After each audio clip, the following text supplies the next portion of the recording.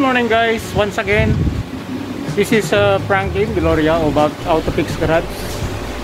I will share to you guys how to clean the electronic throttle valve of Montero Sport.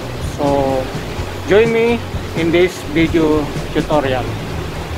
Our Montero Sport 2020 model V6 Mavic gasoline engine. We are going to clean the electronic throttle valve. Our engine model code is 6B31. Now we will going to clean the electronic throttle valve. We'll remove this hose clamp, together the hose of our air cleaner. Then there's one mounting bolt here, 12 mm. So we have to remove this plastic cover of our intake manifold. So there is mounting bolts 10 mm. So we will remove that 4 pieces bolt. Okay.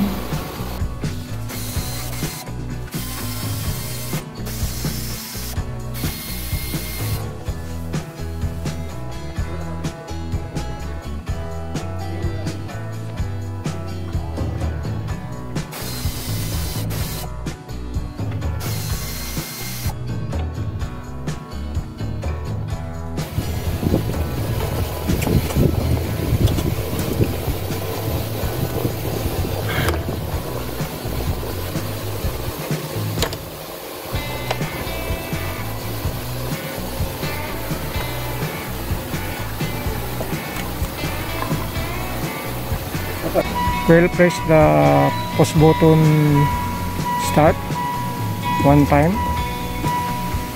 Okay, so that ignition will switch on. Then we have a piece of wood here, a piece of rod. We will depress the accelerator pedal like that. Then we'll put here in our driver's seat.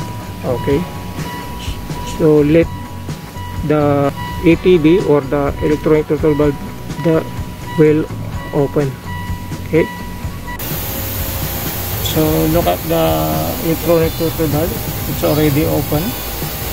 So that's the time we can easily clean the entire surface of our electronic throttle valve. We will use a carburetor cleaner for the cleaning of our electronic throttle valve. So we will spray a little quantity of our electronic throttle valve. Okay, then we will use a piece of cloth to wipe the or to clean the surface of our electronic throttle valve. Okay,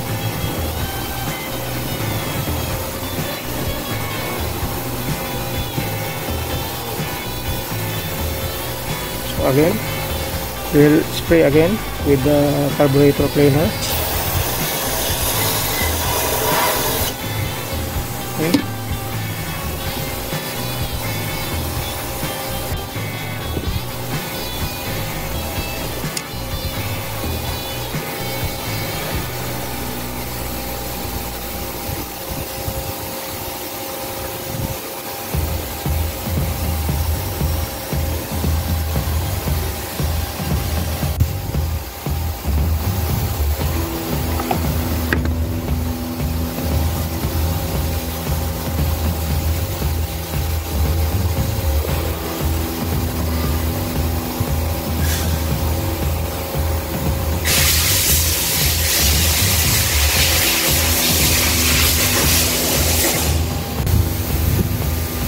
Okay, we finish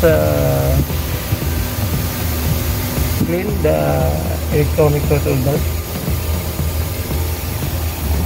Okay, no more dirt inside the surface of the throttle valve. Now we will remove the push rod so that the electronic throttle valve will be closed position. Then we will push the ignition switch off. Okay. Okay, now we will going fix back the air hose. Okay.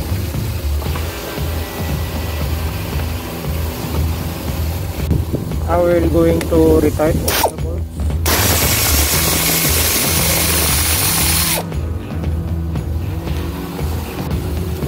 Then we will retighten the air hose.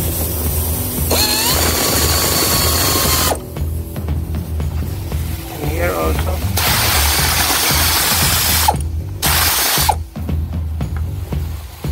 Then fix it back the plastic cover. Okay. Put all the bolts.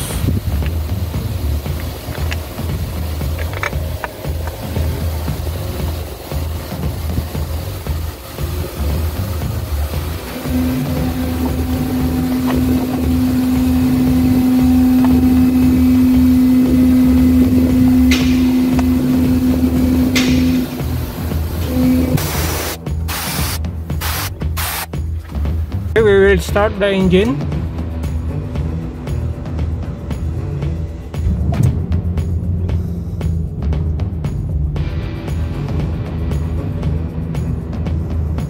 So we will let the engine idling for observation.